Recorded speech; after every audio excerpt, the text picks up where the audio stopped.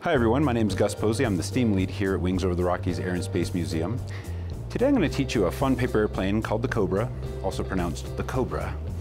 And as you're going through these folds, I hope you have a good time with that, but I also want to stress this is a plane that will really benefit from a nice symmetrical fold. So as much as we can keep that the same on one side as the other, the better this will fly.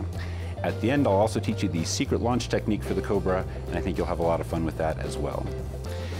As I often do, I'm going to start with the 8.5 by 11 sheet here with my logo in the bottom right corner facing downwards towards me. That'll put it on the wing when we're done folding. Now the first fold here is going to be important because I do want this to be symmetrical, so I'm folding this across as we so often do, the hot dog bun fold, just matching the corners carefully at the bottom and the top to make sure they're actually the same.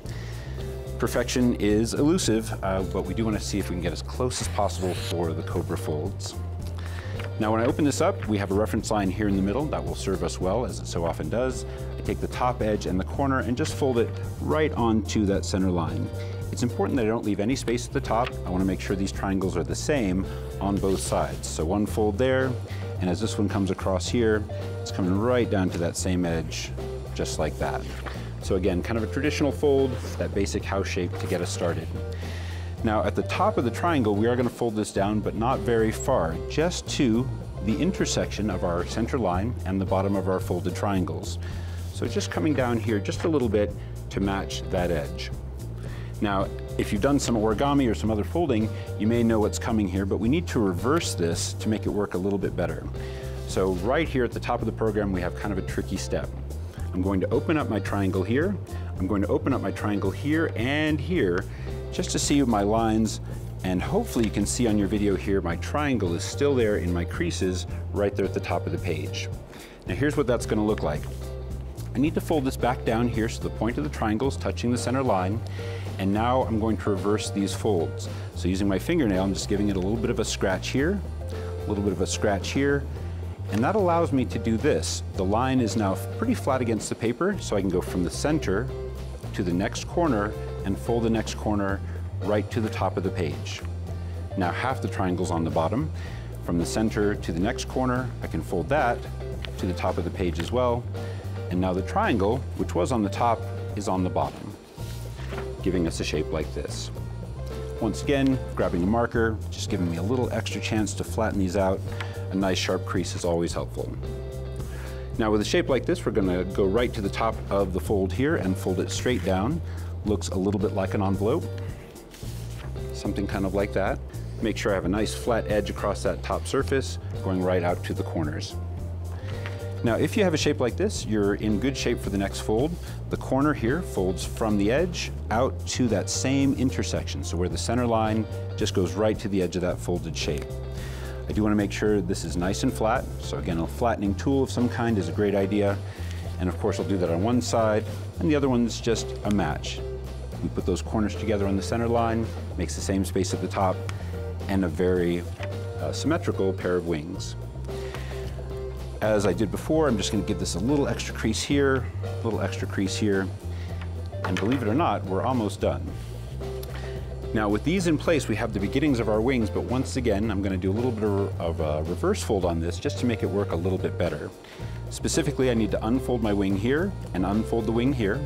I'm going to unfold this trapezoid shape, but not all the way, maybe about halfway. It looks kind of like a bed.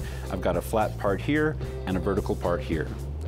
Now the reason I'm doing the vertical part here, not all the way folded, is because I need it to be able to reach far enough. So if it's upright a little bit, it has enough space to reach. Let me show you what I mean. Coming into these folds, hopefully you can see I have a number of creases inside, and the important crease here is this one and this one. What I need to do is take my fingernail to the other side and give it a little bit of a scratch, and I just want to reverse that same crease just like I did before. So coming up here to the corner, that's going to fold right to that center line. Again, it's not going to work if this is all the way flat because it just won't quite be able to reach. So we'll need to make sure that's upright, the line is reversed, and the corner folds right into that center line. Obviously, I'll do that on one side, a little bit of a scratch over here, and then I can bring this corner in to match. Now, believe it or not, this is called the Cobra because of this step. That's supposed to be the hood of a striking Cobra. I think it looks kind of like a shirt, but hopefully you get the idea. Now if those corners are together, I can bring this down and start to match that with the edge of the wing here and the edge of the wing here. The shape should compress to the same shape that it has underneath. Those should match here and here just exactly. Another great opportunity for my marker, just to slide that out to the edge on both sides. Now, if you have a shape like this, you're almost done. Once again, we just want to fine tune a little bit, make sure everything matches the edge of the paper, and then we'll fold it all in half going this way, leaving our folded edges on the outside. This is a chance to match those corners, and as I have mentioned so many times, a little extra symmetry never hurts, so just making sure those line up and are pretty close to the same is really going to help us when we fly. Now for the last step, we're going to make the wings. And as you saw in the initial design, like our Nakamura for example, we're going to use that same principle. Take the leading edge of the wing, this long line, not the little short line, the long line here, and just pinching it, rolling it, bringing this edge all the way across so that it's parallel with the bottom of the plane. That again builds in an angle on the wing, deflects air downwards like angle of attack, but it's built into the plane so we can refer to that as an angle of incidence, just like you saw before. Now once that's folded, I'll flip it over, fold the other wing to match, just making sure that I'm following this bottom line once again, and also that the back edge here on my two triangles, they match as well, just for the wings.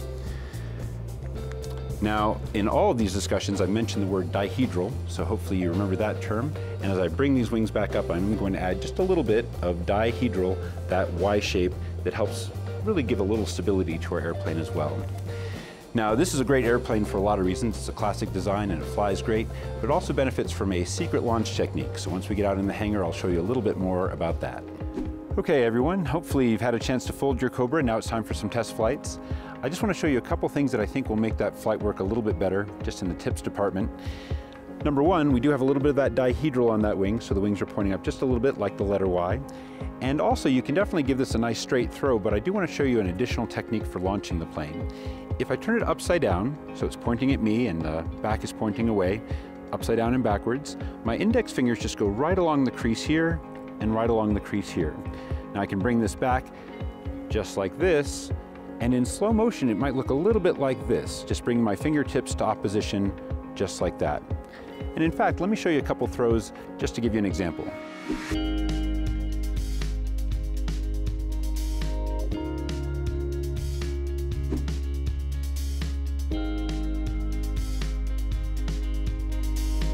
Okay, thanks for watching everyone. Join me again for more tutorials.